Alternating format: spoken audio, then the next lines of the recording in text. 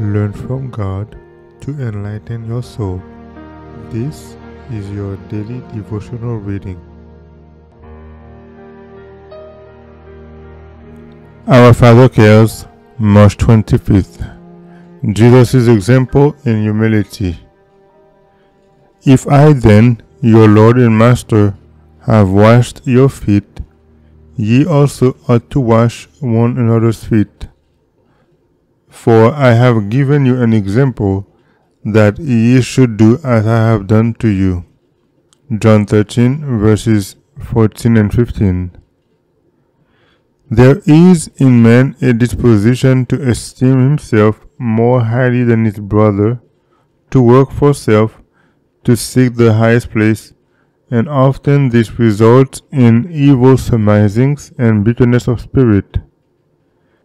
The ordinance preceding the Lord's Supper is to clear away these misunderstandings, to bring man out of his selfishness, down from his stilts of self-exaltation to the humility of heart that will lead him to serve his brother.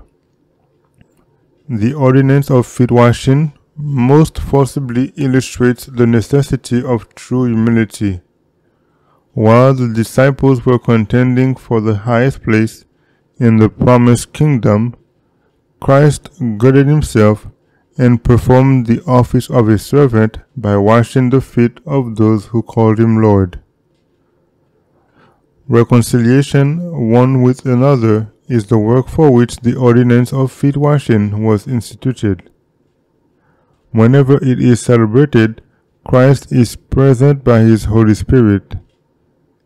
It is the Spirit that brings conviction to hearts. As Christ celebrated this ordinance with his disciple, conviction came to the hearts of all, save Judas. So we shall be convicted as Christ speaks to our hearts. The fountains of the soul will be broken up. The mind will be energized and, springing into activity and life, will break down every barrier that has caused disunion and alienation.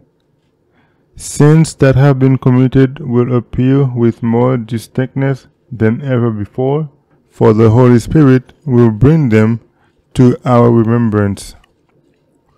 Having washed the disciples' feet, he said, I have given you an example, that ye should do as I have done to you.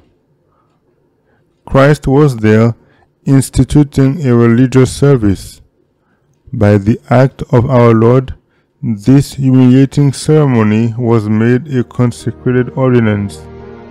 It was to be observed by the disciples that they might ever keep in mind his lessons of humility and service. Our Father Cares, March 25th.